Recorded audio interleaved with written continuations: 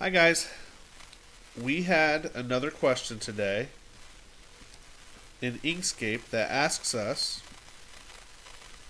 um, let's just make a little design here. There we go. Alright, so what this person wanted to do was they have two designs. I'm going to change this color just so it's easier to notate. Oops. There we go. So they have two designs. One of them is overlapping the other one. And what they want to do is they want to cut out this piece right here, but keep this piece right here as a different color so they can do something different with it. I think they're going to want to cut out this circle entirely, but then it's what's called score this this design in here over on the left. And it's very, very simple to do. The first thing is you want to make sure that the object that's being cut is below the object that is that's cutting it. Okay, so here's how you do that. If I were to fill this one in right now, and then let's say I fill this one in, this one is obviously on top of this one because you can still see it, right? But if I were to take this one down, over here are my layers, and I move this one down a layer. So this says go up to the very top layer. This says just move it up one layer from where it's currently at, down a layer, and then the very bottom layer.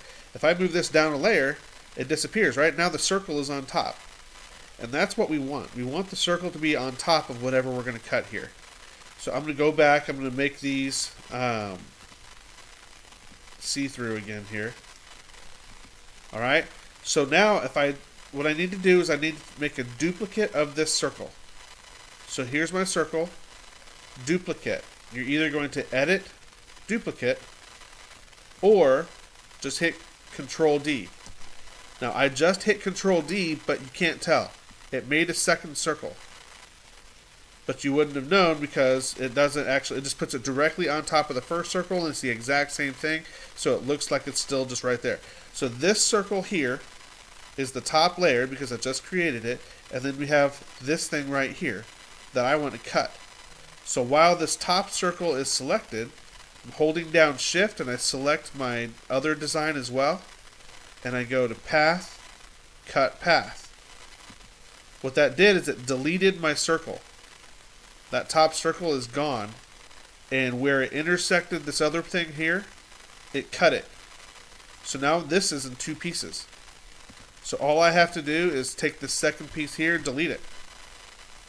And now I can cut out my circle and I can score out this little star here and I'm good to go. I hope this helps. If you have any other questions, please let me know. And yeah, I'll be happy to help. Thanks a lot.